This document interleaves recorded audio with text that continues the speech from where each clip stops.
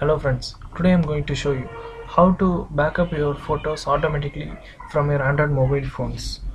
Actually, it needs only a Google Photos app that is available after the Android version 4, I think so, or from Android version Icecream Sanwich. Yeah, just go to the app.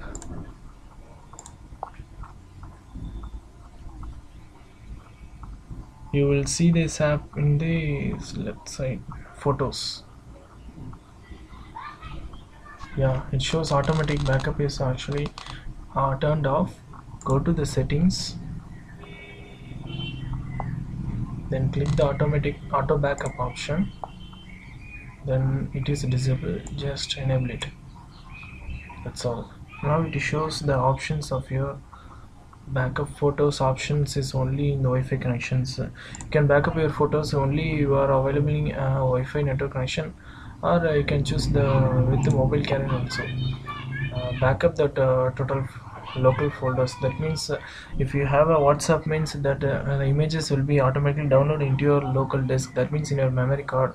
So it also take uploaded in your Google server. So untick it to avoid that WhatsApp image uploading, and also untick the roaming and while charging also.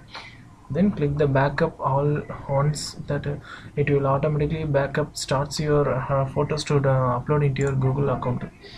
Now just drag,